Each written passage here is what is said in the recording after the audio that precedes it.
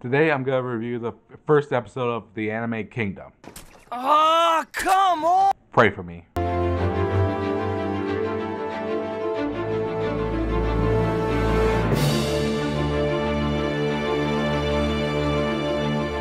Hey guys, Lunar here. Now, consider this as a concept. An anime based on Chinese history. Not a bad idea, right?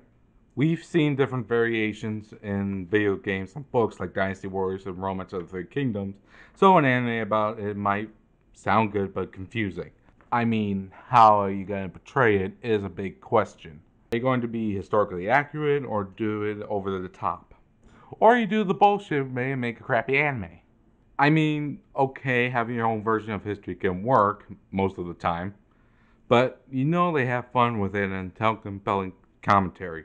This is Kingdom. We start this epic anime with close-up of feet walking and a kid complaining.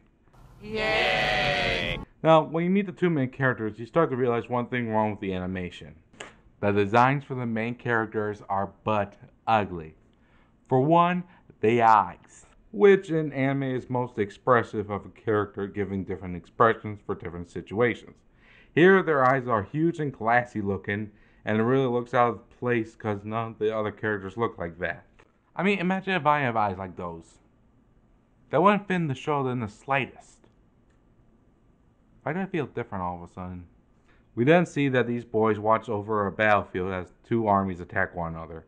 We then get to see the history of China as separate kingdoms are at war with each other. So if you play Dynasty Warriors, it's just the intro to the new chapter.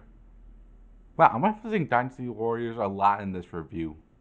We see that the boys are named Shin, voiced by Cole Howard, and Piao, voiced by Jun Fukuyama, training on a field where a minister comes across them sword fighting.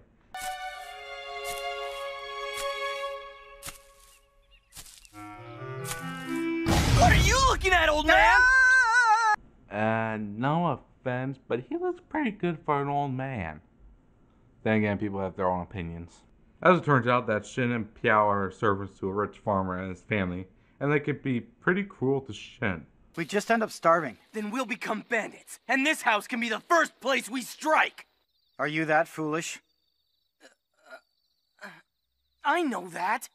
It was a joke, okay? That's all. That's a serious thing to joke about. Piao and Shin see that the minister wants Piao to join him to the royal court. Piao asks the minister if he can think it over, which doesn't please Shin. I don't have the slightest idea what this is all about. You can tell by the monotone of my voice. Piao tells Shin that he will accept the offer and heads to the royal court, which encourages Shin to work hard and train so that he can also join the court. Hey, thanks. Yeah, you did good work. So it's been what? A month since Piao went to the capital? Okay, forget the main characters. What is up with that guy? He looks like a half frog man. Seriously, can they not do CG right? And Shin? I have? Yeah, you're like a baby monkey who's grown into a monkey boy. What'd you say? Weird comparison, but at least I can play this clip. Monkey. I know that didn't make a lot of sense, but I gotta use that clip somehow. Shin then hears a rumor that the capital might get overthrown and worries about Piao. We then cut to the capital where the king's younger brother, Cheng Zhao, and his followers are conducting a plan to overthrow the king. Kinda weird that a peasant heard that as a rumor. I mean, there was no social media back then, so I don't know how he could have heard that conspiracy. My friends, the time has come! Oi! Did they just say oi? Oi! I don't know if I should make a Jewish joke about an anime in China. Either way, I'm offending somebody. Shin sleeps on his hay bed, remembering the days of when he met Piao. Okay, this is worth questioning. They mixed CG with anime style animation. Why didn't they just stick with anime? Actually, this style is a lot better. Why suddenly switch between stylized anime in some moments and crappy CG in others? Shin then opens his door to see Piao dying. I'm home. Shin. Well, crap. Farmer and his family run out to see the incident and in shock. Meow! Oh, it's coming from the Lord. Why do you even care? Piao tells them that the king's brother attacked them, which resulted in the king and a few men to escape. Piao then tells Shin to go to a village full of thieves to find help, then dies in Shin's arms. Shin takes Piao's sword and heads to the village. Meanwhile, at the capital, young Suma Yi over there compliments a soldier only to have him killed. I know I'm not an anime writer, but I think I can write a better way to show a young Suma Yi clone being evil than that. I mean, couldn't you just let him say imbecile? Imbeciles. We then see that the farmer's family is attacked by the guy that killed Piao and stabs their son.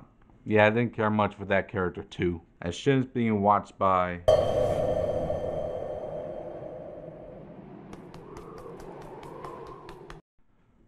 What the... and is ambushed by 3 thieves. This punk must have no brains. Good point. The thieves try to steal from Shin, but Shin beats the shit out of them. More thieves attack Shin, but he beats up every last one of them. Shin then heads to a little shack to see... It can't be. It's not possible. Dun, dun, dun, dun, dun, dun. So that was Kingdom. I gotta say, I'm not a fan. The story doesn't make sense most of the time, the character designs are all over the place, and the animation can either be good at times, but other times it's just plain wonky. The idea of an anime based on Chinese history does sound interesting, but I kinda want it in a way that they're not doing. If you like this, good for you, but for me, I'll stick to Dynasty Warriors. I'm Lunar Knight, and I'll see you guys next time. Hey, if you like this video, be sure to watch the review of Interspecies Reviewer, and check out this video just for you. And if you want to join my channel, please hit my right hand. Thanks for watching.